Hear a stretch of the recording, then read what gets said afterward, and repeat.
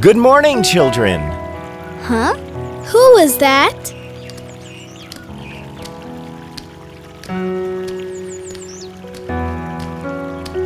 Hello. It sounds like that kind uncle we met at church yesterday. Who? The one who was giving out the sweets? The American? Ah, children, you should always know thy neighbor. Good. Now tell me, why were you looking so sad?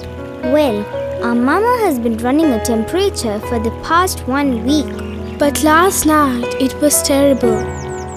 She had high fever.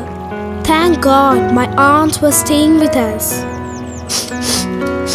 My aunt called the doctor, but he said that he cannot understand her sickness. I'm afraid Mama is gonna die. Shh, don't speak like that, Jim. Do you know what the book of Proverbs in the Bible says? It says that life and death is in the power of your tongue. You ought to have faith. But Uncle, I cannot pray. My faith changes like day and night. I'm sure God will not listen to a person like me. My son, God loves even the worst of sinners. Even St. Peter the Apostle had a faith which flickered like Christmas lights. But didn't Jesus appoint him as the head of his holy church? Huh? Is it true? Yes, dear. Do you want to hear his story? Yes. Uncle, please tell us a story. Well, it is so nice to see you smiling again.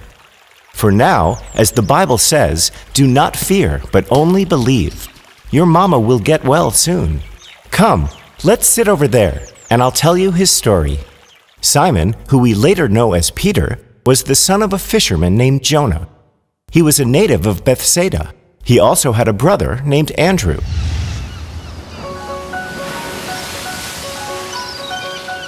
When Peter grew up, he too became a fisherman like his father.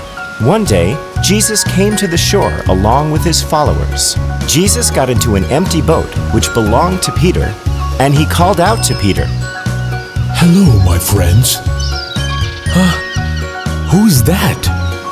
When Peter saw Jesus, he felt a strange feeling of peace flowing into him. He remembered feeling the same when his brother Simon had taken him to meet Jesus earlier. One day, Andrew came running to Peter while he was sitting outside his house. Simon, Simon, we have found the Messiah. Come, I will take you to meet him. Huh? The Messiah? Andrew then took Peter to introduce him to Jesus. Messiah, this is my brother Simon. You are Simon, the son of John, but you will be called Cephas. Cephas, or Peter, means the rock, and... But Uncle, you said that Peter had a wavering faith. Like me? My son, God looks at our hearts. He hates sin, but never the sinner. Shall I continue? Sorry, please continue, Uncle. So that day, Jesus was standing on the boat and speaking to the group of people gathered on the shore. When he had finished speaking to the people and the crowds dispersed, Jesus turned to Peter. God bless you for letting me use your boat. I can see that you didn't catch anything this morning. Yes, Master. It is a tough time for us here. Now how about we go and do some fishing? Let's try the deep part of the lake. Master, we worked hard last night and didn't catch a thing. But if you say so, we will try again. Peter had been a fisherman for so many years. He also knew that Jesus was not a fisherman. Yet there was something about Jesus that made him accept his word. They cast their net where Jesus has pointed out. But when they tried to pull the net, it was so full of fish that it began to tear. Peter and Andrew shouted out to their partners in the other boat to help them. Unbelievable! I can't believe this.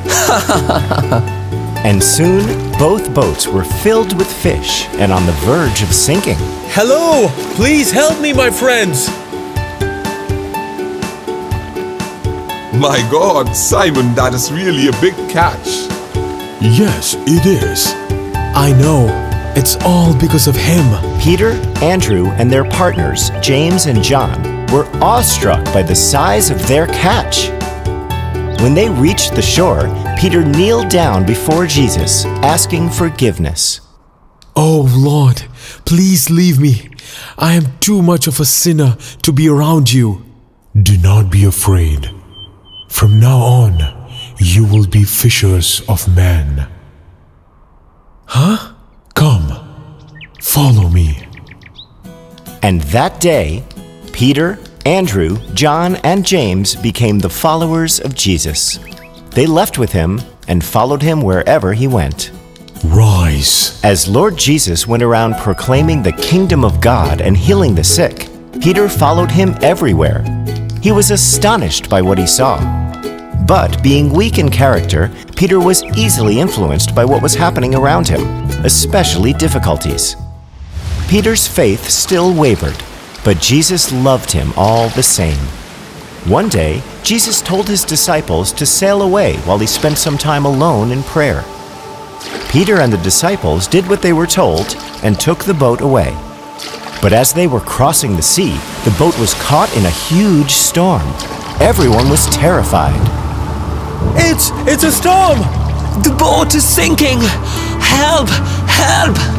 And suddenly, they saw some sort of a light at a distance. Look, a ghost! It's a ghost! It's a ghost! Do not fear. It is me. Huh? Isn't that the voice of our master? No, it can't be.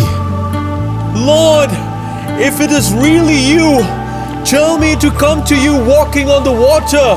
Come to me, Peter. Huh? Are you going, Simon?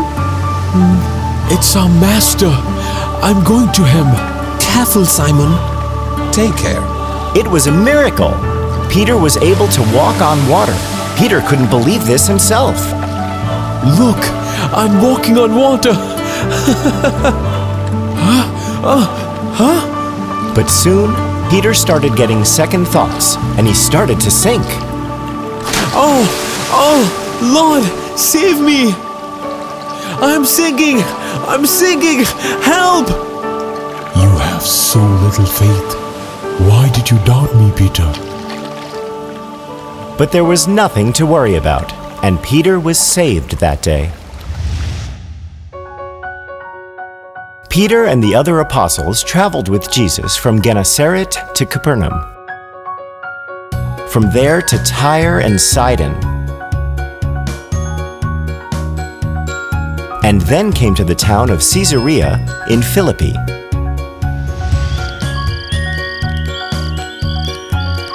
They had been with Jesus, heard so many sermons, and seen so many miracles, but did they really know him? One day, Jesus asked them, Who do people say I am? They were quick to reply to this question. Some said John the Baptist, some said Elijah, and others said Jeremiah or one of the other prophets. Then Jesus smiled and asked Peter, Now who do you say I am? You are the Messiah, the Son of the living God. Huh? You are blessed, Simon, son of John. You did not learn this from any human being, but my Father in heaven has revealed this to you. Now I say to you that you are Peter, and upon this rock I will build my church, and I will give you the keys of the kingdom of heaven. Wow! What a reward Peter got. No wonder he stands at the gates of heaven. But will we reach heaven? At least Peter was blessed by Jesus. Jim, at our baptism we were all blessed by Jesus. He is our living God, and He is the same yesterday, today, and forever. We will surely reach heaven if we keep our eyes on Jesus. Wait till you listen to what followed after this. I will have to undergo great suffering and be rejected by the elders, chief priests, and scribes, and be killed. And on the third day, I will be raised. God, forbid it, Lord. This must never happen to you. Get behind me, Satan. You are a stumbling block to me. For you are setting your mind not on divine things, but on human beings. Oh, Peter was such a great man. If I was in his place, I would have felt offended and never go near Jesus again. The Bible tells us that God disciplines those He loves. In fact, the words which Jesus spoke after this incident must have deeply touched Peter. Wasn't that Mom? Yes. Mom, we are coming. Come, Uncle. Mom must be sick. Mom, are you all right? Mom, we will pray for you. Thank you both. You are so kind. Look, Mom. This is Uncle Francis, our new friend and our neighbor. Hello, sir. Hello. Uncle Francis said we all should pray together for you to get well soon. Wow, Joanne, who taught you that? Uncle Francis taught us that, Mom. Can we pray for you, madam? Sure, sir. Come, let us pray. And Jesus took Peter's mother-in-law by the hand, and the fever left her. Huh? What's happening? The fever? It's gone? Really, Mother? Yes. I don't believe I'm saying this, but I believe I've been healed by your prayers. Thank you, Uncle. Thank you so much, Uncle. It's all right, kids. Now it's time for me to leave. I'll see you. Goodbye, Uncle. Goodbye, everyone.